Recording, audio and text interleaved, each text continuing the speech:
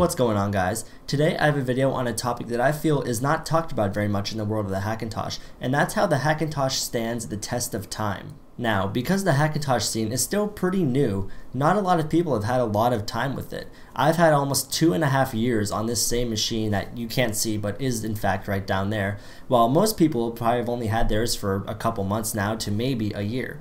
And while a lot of people have had a lot of success, me included, building their Hackintosh systems, that's not quite enough for a lot of you guys that are on the fence about building one. A lot of you guys want to know, well, will this machine really last me, just more than a couple months as a little fun experiment? Can I actually do my serious work on this computer for years to come? And that's what this video is going to cover. Like I said, I've had my computer running for about 2.5 years now. I built it all myself. I've since upgraded a few components, and I'm going to tell you guys the experience that I've had with my Hackintosh for the last 2.5 years. Now, before going on, I want to say that this video was actually made possible by a viewer comment I got this past week. YouTube user DreamDancer11 writes, "A Hackintosh presentation is like the last minute of a happily ever after romantic comedy. Nobody knows how the couple stands the test of time." After reading that comment, I really couldn't agree more. There's really nowhere you can go on the internet that just has a lot of people that have been in the Hackintosh world for a long time and are posting their experiences. Like I said earlier, this is such a young thing that those experiences just really haven't been posted. So that explains this video, and now let's go ahead and get started.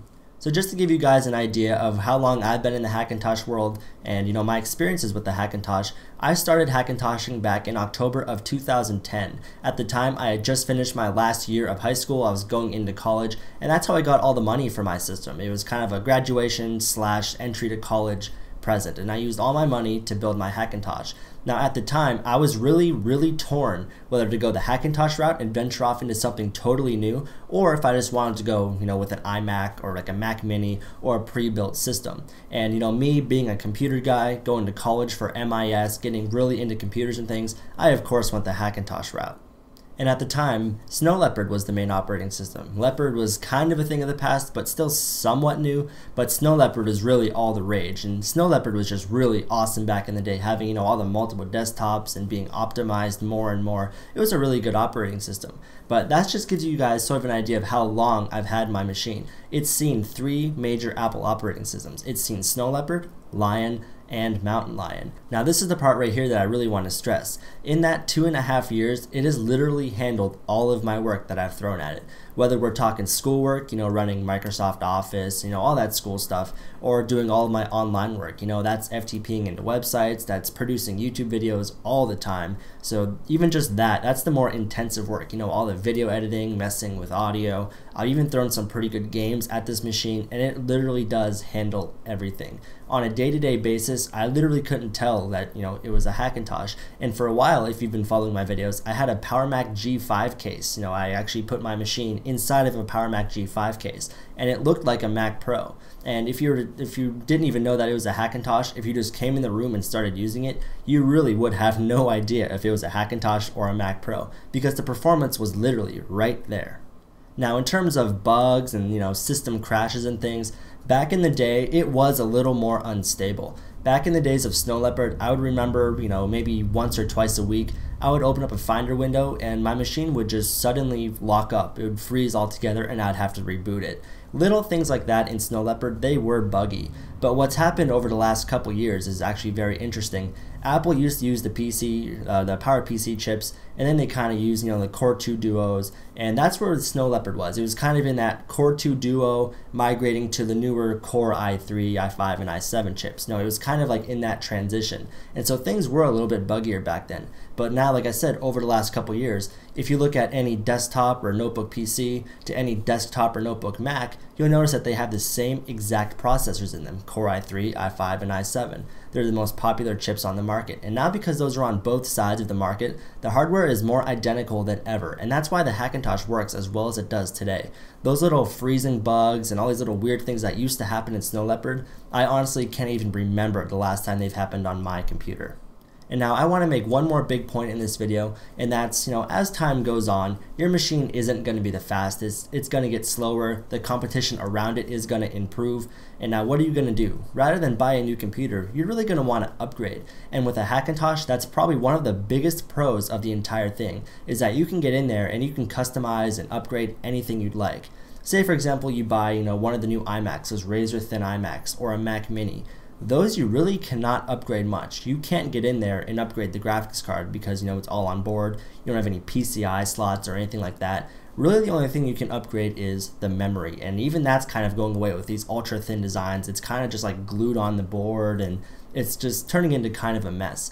But on the Hackintosh, you can really get in there and customize your processor. You can customize any component that you want, from the case to the motherboard and everything in between.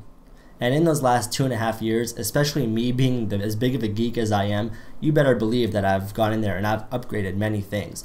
I've upgraded everything from the hard drives, solid state drives, graphics cards, even the case that it sits in. Everything about that machine I've probably tweaked at one point or another. And that's something that you really just can't do on a Mac. And some people, they just really don't want to even bother with that stuff. Building the computer, maintaining it, having to sort of figure out, I guess I'll say figure out, how to do, updates, what kernel extensions to install, which honestly is easier than it ever has been. But I understand that some people, they just don't want to put up with that. And for those people, you probably should get a Mac. But for anyone else that wants to learn a little bit about computers, you really don't have to worry about, your machine only being good for a month, because it can last you a long time. And I guess this is the last big thing. You have to do your research. You can't just expect to go on Newegg and click, any little thing, put it in your cart and have it shipped and work. You really have to do your research. You have to know what chipsets are compatible, what socket of a processor you want. Make sure your motherboard fits that socket. That's a very common mistake. Make sure that if you want a solid state drive versus a hard drive, if that hard drive you're using, say, has 4K sectors or not, because that's totally different. So these little things, you have to make sure that they're going to work. And if you do your research, you will absolutely get a great result that will in fact last you a long time. So when everything is said and done, based off everything I just told you guys, based off my experience the last 2.5 years with this machine and building all the other machines for my clients, it's very safe to say that my next computer will be a Hackintosh. It wasn't that long ago that I wanted a legitimate Mac Pro because I didn't want to deal with X and Y, the little bugs, but now that those don't really exist all that often anymore, the Hackintosh is a definite way to go for a geek like me that likes to upgrade their components. They like to get in there and change things and figure out little things that don't work when they do happen. The Hackintosh is a great solution for me. It's one that's lasted me a long time. This computer still has a lot of life left in it, and when it comes time that I do need to upgrade my computer, the little, I guess, inconveniences that a Hackintosh does bring, they're worth the experience and the price tag. So be sure to let me know whether you think your Hackintosh has or will stand the test of time, however long that may be to you. Whether your next machine, based on your experience, will be a Hackintosh or a real Mac or even a Windows PC. Whatever the case, let me know in the comments down below. I'm at CPU Kid on Twitter. Also be sure to check out RocheTechnology.com, and I hope to see you guys back here soon.